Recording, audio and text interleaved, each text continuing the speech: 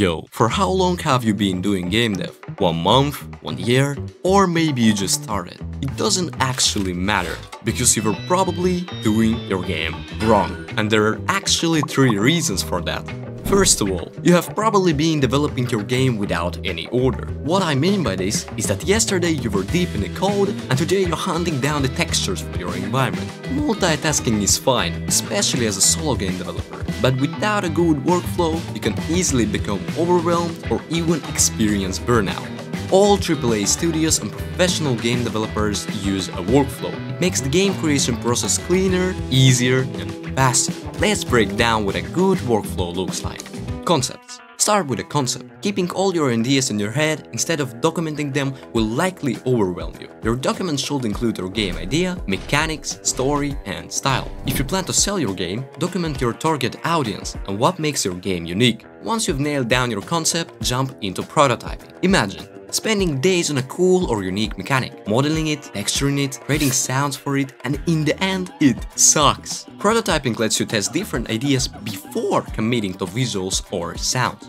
Finally, we hit the production stage. This is where the magic happens. Here you create the environment, props, textures, materials, characters, animations, effects, user interface, maybe even songs. There's a lot to create, but the best way to handle it is by using organizing and planning. Speaking of planning and organizing, the second reason you're probably doing your game wrong is the lack of clear plan. Without a plan, you might find yourself wondering what to do next and what you've already done. There's no one right way to plan. Just break your big task into smaller ones. Keep track of what you learned, what you still need to learn, what's done, and what to do next. For example, I will use the Milanote website. Here you can easily add boards, notes, photos, tasks, sketches, and more. Let's see how it works. Drag and drop the board element. By pressing on it, we can change the color and the icon. Now let's open it and add some cool ideas. Once we've added some ideas here, we won't have to worry about getting confused anymore. But here's a little warning. Don't document too much, because you might start procrastinating, which can lead you to documenting more than you actually work. And finally, the last reason you've been doing your game wrong is the lack of right tools. Having the right tools can significantly speed up and improve your workflow. So, the first essential tool in your toolbox is AI.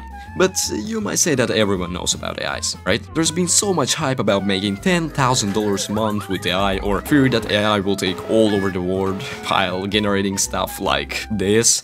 So people started treating AI like a joke. However, there are actually 2 powerful AI tools that can truly be the game changers in game development. The first AI in your arsenal should be ChatGPT. I know it's obvious to talk about ChatGPT, but did you know that ChatGPT can now analyze photos? This means that now you can ask him for feedback, like, can you rate my environment 1 out of 10? Or, what props should I add to make my room feel less empty? With this photo analyzing tool, you'll improve much faster, because the feedback you get from ChatGPT isn't the same as what you get from your friends, who might be kind with you even if your work looks something like this.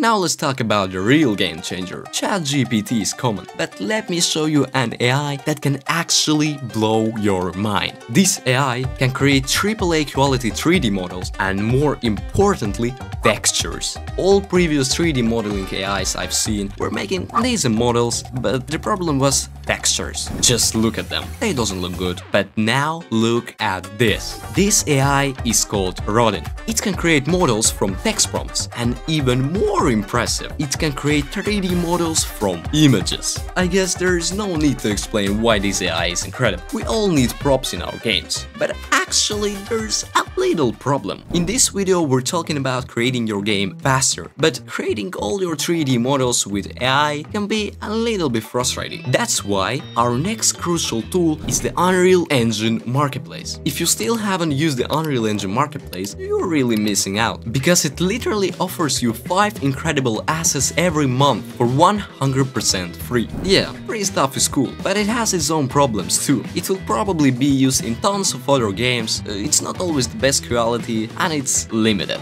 You probably won't find a free asset like temperature control system, or you have to wait for it to become free for a month, but that's unlikely to happen. This is where the having a game budget comes in. Like it or not, you will likely spend money on your game. Even if you're poor like me, you will still have to make money and invest in your game. And that is because good games cost millions of dollars. But wait, that is actually because you have to pay 100 plus professional employees. But if you're solo, your game can be good while still costing less than 1,000. Remember that creating games is fun, so with some budget, you will not have to spend thousands of boring hours on things you don't like. For example, instead of spending days or even weeks of hard work to create bad and scrappy animations, you can just simply buy from Marketplace. So, now you're ready to start creating your games much faster, with a good workflow, planning and organizing, and of course, good tools. I will leave all useful links in the descriptions. Bye!